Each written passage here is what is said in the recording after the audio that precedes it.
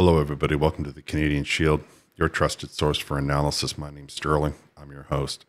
Stephen Guilbeault was on Power Play the other day talking to Vasa Capellas about how the carbon tax is not a big deal for Canadians. It's just that it's been marketed incorrectly.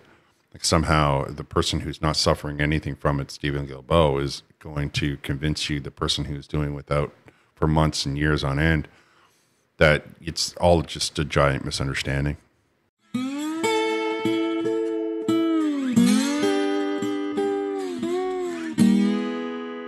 As we open, we'll hear Stephen Guilbeault tell you his position on whether he can pause the tax like he did for other constituents that voted for the Liberal Party. Any chance on April 1st that your government does not increase the price on carbon? No, we have no intention of doing this. But they have deduced that there is not the collective buy-in necessary to put forward the consumer carbon tax. Why is that argument lost on you? Well, it's not lost on me. I mean, sometimes showing leadership is doing things that are difficult. But unfortunately, those people, including some that I really respect, have yet to show how we make up for the lost in terms of being able to reduce our climate change pollution. So right out of the gate, he doesn't have any respect for you, right? He said those people who disagree with the carbon tax, some of whom he really respects. And understand that what he said there was, he's making the tough decisions because he's the leader, right? He's the leader, and sometimes it's tough. I just don't feel like he's qualified to lead. I get that he got some election, and some people in a small region of Canada voted for him, but this insidious carbon tax is really not the answer to Canada's environmental issues. What I take away mostly from that first segment was how he believes that he knows better than the rest of us, right? He said it himself. Being a leader means being, and it's like, okay, buddy, but listen, we're the ones that are going through it, not you. We're the ones that are suffering from it, not you. You're the one who's living on a big fat 6-figure pension. You write off a lot of your food. You write off a lot of your transportation, and Canadians are going through hard times. In fact, we're paying for your food and for your transportation. And to tell yourself that on the one hand, there is no way in the world you are going to pause the carbon tax. And on the other hand, you want us to believe that with that narrow-mindedness that you have, that the far left is so famous for, you're somehow open to other people's suggestions. You're somehow open to listening to what other people are suggesting, because every time I turn around, every time I see somebody suggest something to you, you call them names, then you shut them down, and then you ignore them, and you don't answer their questions. You don't talk to them in any way, shape, or form. All the while, Canadians are going through some seriously difficult times, historically difficult times. Now, Vasi, to her credit, and we're all aware of how bad the CTV is trying to manipulate the election results, asked him a direct question. So your contention is there is no other policy that could displace the consumer portion of the carbon tax? I'm very disappointed with the NDP, and I think there are a lot of people out there who are disappointed with the NDP. But maybe there's another way to look at it. Maybe they are responding to public sentiment that has increasingly become opposed to the imposition of this carbon tax, regardless of the arguments that your government is making. And again, I'll circle back to the individuals I named. People like Premier Eby and Bonnie Crombie are not out there saying there should be no climate plan, we shouldn't do anything to address climate change, or trying to downplay the impact of climate change. They're simply acknowledging what I think public opinion polling has borne out quite clearly, that there is not the support out there for this policy. So there's less support than there was. I love how he just says that. Oh, so there's less support than there was. So he finally admits the fact that Canadians do not support it. Now, the reason that there's less support than there was, which he doesn't want to compute and he doesn't want to admit, is because originally people were like, okay, you have this idea, let's try it. We are willing to try it. We are trusting you and your contention to give it a try. Now, it's many years later, everything is broken, everything is a disaster, everything is out of reach for normal everyday Canadians. The middle class is the smallest it's ever been since before the 1900s, before the Industrial Revolution. The state of Canada is homelessness for people who are educated, homelessness for people who are working decent jobs. your carbon tax has caused a lot of issues and a lot of problems, and people can make a direct connection between the carbon tax and the destruction that the economic destruction that we are suffering. So you say, well, the impact or the carbon tax is not as received well as it was. That's because what you have to appreciate, what you have to give people respect for, is that they're capable of thinking for themselves. They don't need you to think for them. They saw what happened, they can see what happened, and they have changed their position. Now, that's something, again, that you don't seem to be able or capable or willing to do. But that is the reality on the ground. People are struggling, and they know that no matter what you say, there's no way in the world $800 a year or whatever happens to be in that region is recouping the amount of money that is flying out of their homes, out of their bank accounts, out of their pockets.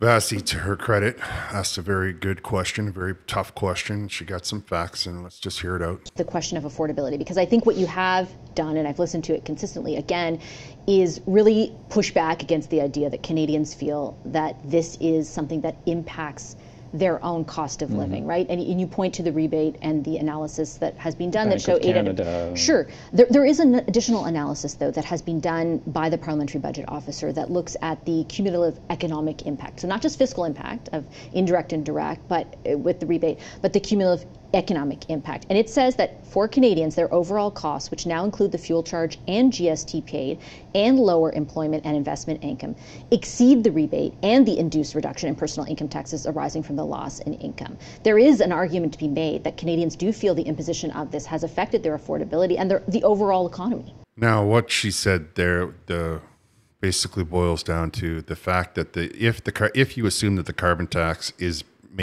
breaking you even, like they claim, like 80% of people, all of that stuff that the Liberals claim, the cumulative effect of shrinking investment and smaller and less jobs, and even to the point where you're going to be now paying less income tax because you've made less money, you're going to be knocked down a tax bracket, is far outstrips anything that the carbon tax gives us. And I think that that's important. I heard MP Wilkinson say that we shouldn't be worried about the carbon tax because it puts more money in the pocket of people that are poor, which the guy is completely out of touch. I don't know how these guys get elected, but the idea that a poor individual can wait 90 days is where it goes wrong for him, right?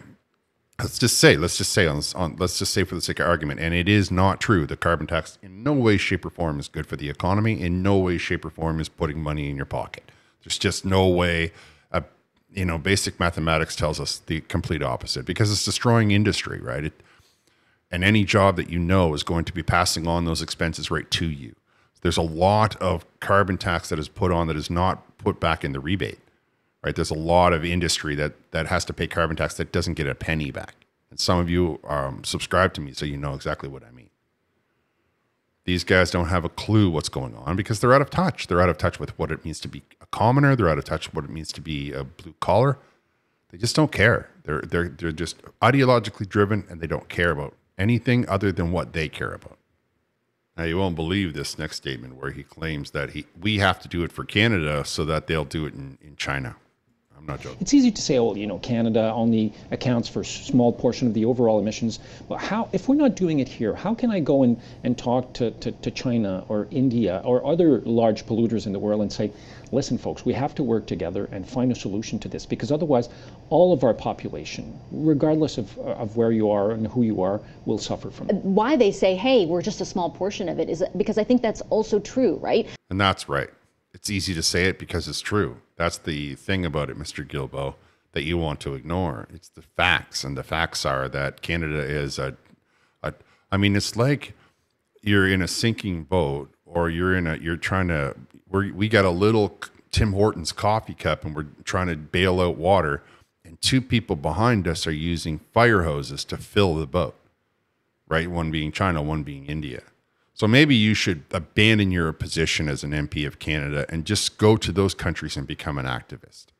Take your Greenpeace and your activism and go to those countries and get things started, get things fired up. Because I promise you that if either one of those countries just puts in a 10% reduction, it's going to do more than Canada can do if we were all paying carbon tax out through our for the end till the end of humanity. This time, MP Guilbeault just speaks the quiet part out loud, and he completely and utterly lays bare the flaw and the dishonesty in his position. But the carbon tax itself, at 10% of your overall emissions reductions by 2030, is not going to stop a fire from hitting Jasper. No, and it's going to take years and years. Let me make a parallel. There are no magic solutions. There's no magic wands that you can wave. But you kind of have presented the carbon tax as a magic solution. No, not at all. But the reality is that even with all those measures, we still have more work to do to meet our 2030 targets. So, first of all, he admits that it's not going to stop any forest fires. At least that's some progress. He must be getting some really bad polling numbers behind the scenes that he starts to admit these kinds of things out loud. And then he says, no, it's not a magic wand. And yet every time I hear about him, if we don't do this, the whole, the ecosystem is going to collapse instantly while India and China burn things without any hesitation, like, put carbon up into the air without any hesitation. And then he says, no, but don't worry, we still have a lot more to do. What we're doing isn't even enough. So if what we're doing isn't even enough, what's the pressure? If what we're doing isn't even enough, then why are we doing it? I mean, it's like I just described. It's like bailing a sinking boat with a cup while somebody's putting fire hoses worth of volume of water into the back. I mean, it's just not working. So why are you putting us through all of these hardships for your own vanity? That's the only answer that makes any sense. Because in his mind, he wants people to build statues to him like they did to Lenin and Stalin and, Hussein and all those kinds of people that get statues built to them. It's the only thing that makes any sense. It's just that he's so wrapped up in his own ideology, wrapped up in his own belief that this is the only way to do it, that he won't listen to anything else. And he won't, pump the brakes. He won't say to himself, okay, wait a second, it's not working. Why are we putting everybody through this? If we have to move our targets from 2030 to 2040, it's no big deal, right? It's not going to cause the end of the planet in that short little bit of time. We've done, X, Y, Z so far. But he can't do any of that. There's no logic in his approach, because his approach is designed completely and utterly for you to do what he says, no matter what. It's not about making progress. It's about doing what you're told. And that is why it falls to pieces on him, right? Because people think for themselves. All right. And the last question, she says to him, well, what's the plan for the future? And his answer is just completely ridiculous. Beyond 2030, how much more of an increase are consumers in for when it comes to the fuel charge? So we haven't done that analysis. We haven't even haven't figured out what will be our next target for 2035. We have to do that.